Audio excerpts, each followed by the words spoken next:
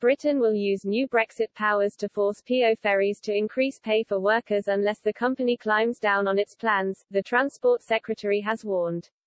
Grant Shapps has written an open letter to PO's chief exec, Peter Hebblethwaite, urging him to ditch plans that would see workers paid less than the minimum wage. The shipping company faced universal outrage earlier this month when it sacked 800 staff with immediate effect to hire cheaper agency contractors.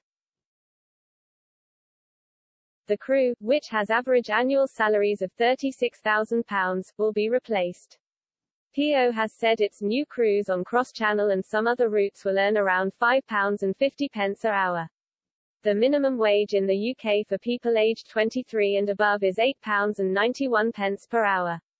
PO trades in international waters and its vessels are registered abroad.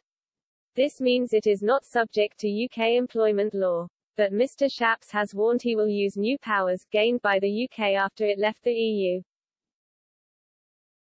to close the loophole. Unless the company increases pay, the government is considering banning maritime firms from docking at British ports unless they pay the UK minimum wage. A Department for Transport source told the Daily Mail, Brexit allows us full control of the prized ferry routes operating between the UK and the continent and Ireland.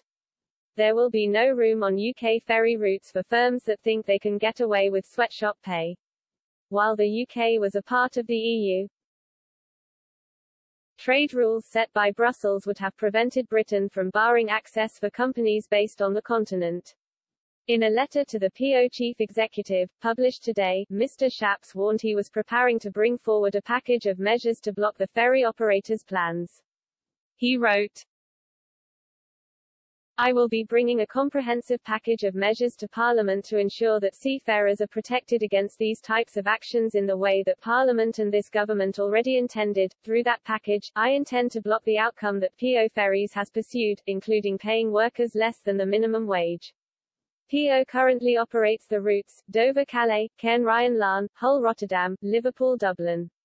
Protests took place over the weekend in anger at PO's actions.